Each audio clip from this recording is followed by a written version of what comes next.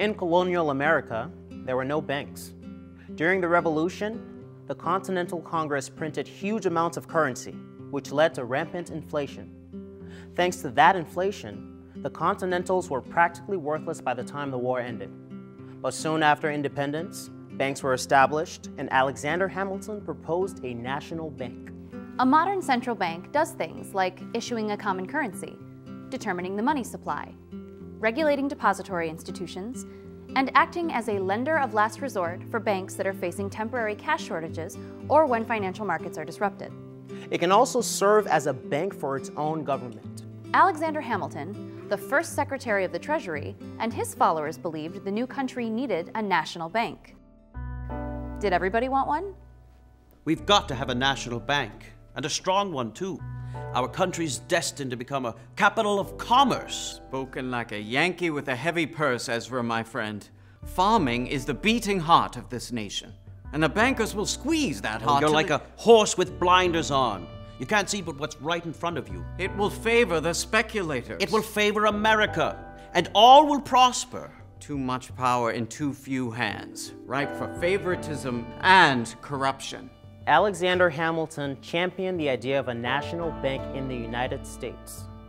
Others in the young government, including Thomas Jefferson, who would later be president, were very much against a national bank. Jefferson said that since the Constitution did not explicitly grant Congress the power to establish a national bank, such a bank would be unconstitutional. Hamilton had a looser interpretation of the Constitution. Congress may do what is necessary to the end for which the Constitution was adopted, provided it is not repugnant to the natural rights of man, or to those which they have expressly reserved to themselves, or to the powers which are assigned to the states.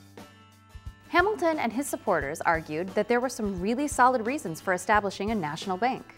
Like what?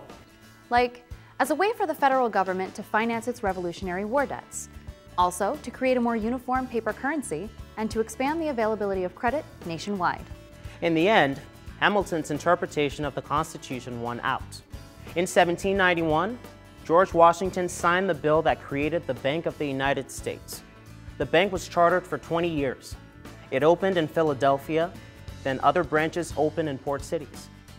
The bank was owned partly by the federal government and partly by private investors. It was by far the largest financial institution in the U.S. at the time. This was the government's bank, or as many people say, the government's fiscal agent. It received the government's revenues, held its deposits, and made its payments.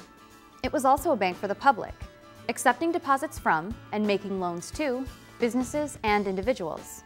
Unlike modern central banks, the Bank of the United States did not officially set monetary policy, and it didn't regulate other banks. Yet, because the bank was big and had branches in several cities, it influenced the whole country's economy. In fact, it was so influential that a change in its lending policies affected the lending practices of state-chartered banks, and that affected the availability of credit nationwide. Even after the first Bank of the United States had been around for 20 years, arguments over whether we should even have a national bank were still very much alive. Congress was still evenly split on whether or not such a bank was needed, or even constitutional. And in 1811, the bank's charter failed to be renewed.